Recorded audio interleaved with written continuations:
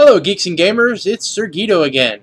I'm back here with another installment of my geeky gaming series. What I have for you this week is something that I've been working on now for a couple of weeks. Um, it's a new series of dice bags. It's something that I've kind of thought about for a while now. I kind of had an idea for a couple of new designs. I don't know, I think they're new anyway. I haven't seen them. They could not be. Somebody else might be doing them. But it's a little dice bag design. I've got two of them here. This is my smaller one. If you see here, it's got some nice seams. I'll kind of get a little closer to the camera there so you can sort of see what's going on. Maybe, you know. It's got a nice little cord keeper here. Silk cord. Nice satiny fabric on the outside. On the inside is a more suede-like black fabric. You open it up. First thing I'm going to show you is here on the outside. Instead of running a channel around the outside, I've got little loops here for the cord. What that does is it allows the fabric to fold on itself, so you get a tighter closure.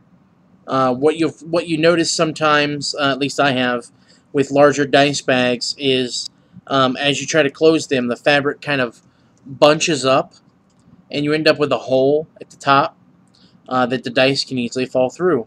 This one here holds about 70 dice. Yeah, I counted them in case you're wondering. And it's a good size for somebody with an average size collection. As you can see, my fist fits in there. It's a decent shape and size here. You can kind of see the outside of the bag there.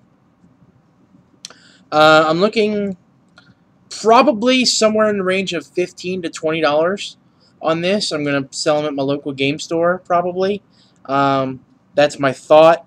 I might give a little bit more thought to that before I actually decide for sure exactly what I'm going to do in terms of price, but I'm looking in the range of probably 15 to 20 bucks for that one. What I will also do is I have a larger one here, which I'm going to show you in just a moment. Give me just a second.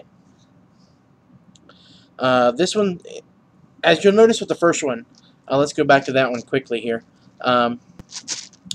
The actual shape of it, it's got a square bottom, and it's got these sort of rectangular sides with a triangle at the top. So what that does is when you close the bag, again, here I'll kind of give you a little action shot of what I mean. If you can see that in there at all, it's the fabric sort of folds on itself. So when the bag is actually closed, it's fully closed.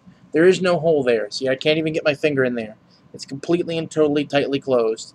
The little loops here keep the string intact so it doesn't move around too much. The cord keeper, of course, keeps you from having to tie a pesky knot. One of my favorite features is once you pull the cord keeper out, the fabric is kind of stiff enough that it sort of opens on its own, but if it doesn't, you can grab one of these little corners and just sort of pull it and then fold them down, and let's see if I can give you a shot of this here. The bag stands on its own, completely by itself, so it stays open. So if you need to get some dice out to roll some, it's very easy for you to do that. Now let's move on to the larger bag that I've got here, which I'll show you here in just a moment. Let's go ahead and get it cinched up here. It's much larger, as you can see. This one holds probably about 175 dice. I kind of counted and threw some in there, and that's about what happened. Now let me give you a little bit more, again, of an action shot with this one. You pull the cord keeper out. It's still kind of bunched up, so you just pull these, fold them down, and you've almost got like a little dice bowl. You can reach in, grab what you need, and roll, and throw them back in, no problem. Everything kind of gets left in the bag. Easy to get to, easy to find what you need for the most part. Obviously, with a bag this size and so many dice, it is going to be difficult to grab exactly what you want at any time, unless they're right on top. But either way, I mean, it's much easier to grab a couple dice out of this and roll them, throw them back in. than it would be to go with a smaller dice bag, or even one of the triangular style, or rectangular styles that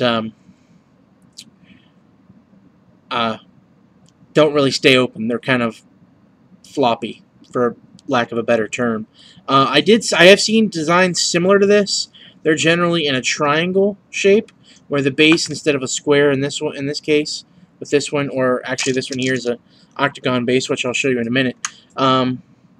Rather than that, it's got a triangle base, and the sides are also the triangles. The problem is they put the string here on the tips. They'll fold these tips over and run the cord through that. Well, when that happens and all these tips are brought together, you've got gaps here that dice can fall out of. That's not a good thing to me. It's just not practical, because you're going to have dice all over the place, and you're going to end up losing some of your favorite dice. Whereas a bag like this one, well, you won't have that problem. Now, again, you cinch that up nice and tight. See, there you go. There's no gap in there. Again, can't get my finger in there. So you don't have to worry at all about your dice falling out. Not at all. Ain't gonna happen. As I was saying before, the bottom on this one is a hexagon shape. So, I mean, it's a good-sized bag. I could probably move forward and turn this into maybe an octagon shape if I wanted to make an even bigger bag for those huge collections. I honestly think that this new dice bag design is going to change the way I carry my dice. I used to carry my dice like this. I had used dice bags for a while, but I just didn't really like the way they worked. So rather than dealing with them so that I could get to the dice the way I wanted to, I had one of these organizers left over from a fishing tackle box that I had purchased for crafting supplies, and with all these little dividers inside, as you can see here, I'll put it right in front of my lovely face. I could separate things out. Like I've got 6-siders in here now, and then I had 4-siders down here, 8s, etc. You know, all divided out into different types of dice, which is great because you can just grab out what you need when you need it. But something like this is just nicer, I think. And if you're anything like me and you have a ton of dice, I mean, I've got this whole bag full. I've got another bag over here, plus I have the ones left here in this organizer. What I will probably do, more than likely, is I will separate my dice out into a bunch of different bags. I might have one bag like this one and maybe a couple of these as well. I will use maybe one of these. I'll keep in my car with a couple sets in it. So if I find myself at the friendly local gaming store and I happen to forget my dice, heaven forfend, I might do something like that. But if I do, I've got a bag of dice in the car. When I go to my gaming store, I may not just be going there to roleplay. I do go there also for board games. We have board game meetups, things like that. So I might just toss a bag like this into my bag that I carry with me for that, so I can have some dice in case a role-playing game does happen to break out, which is not unusual and has been known to happen at my friendly local gaming store. But yeah, there's my bags. I just kind of wanted to show everybody to those. If you happen to see this video, just comment at the bottom. Let me know what you think of the bags, if you like the styles and the design.